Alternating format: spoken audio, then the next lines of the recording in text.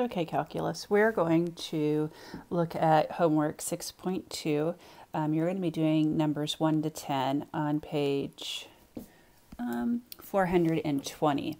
And I wanted to go through number 7 with you just to show you how your answer might look different than the back of the book.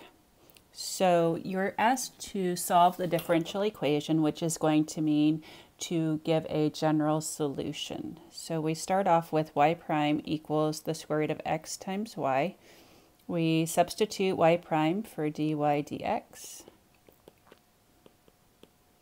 We're going to separate our variables. We're going to multiply both sides by dx and divide both sides by y. All right, and then we're going to integrate both sides. So once we integrate both sides, we're going to have the ln of y equals 2/3 x to the 3/2 plus c. You're going to switch that to an exponential, so e to the 2/3 x to the 3/2 plus c equals the absolute value of y. Now, because they didn't give you an ordered pair, your textbook is going to leave off the plus or minus. So the first thing you'll notice with the textbook is that there's no plus or minus. And then they wrote their answer in a different way. What they've done is they took apart this exponent. We know that when you multiply like bases together, you add your exponents together. So this is what we have.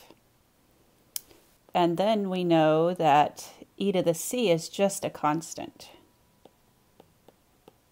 Oops, learn how to spell here. So that just becomes our c. They're going to put that out in front.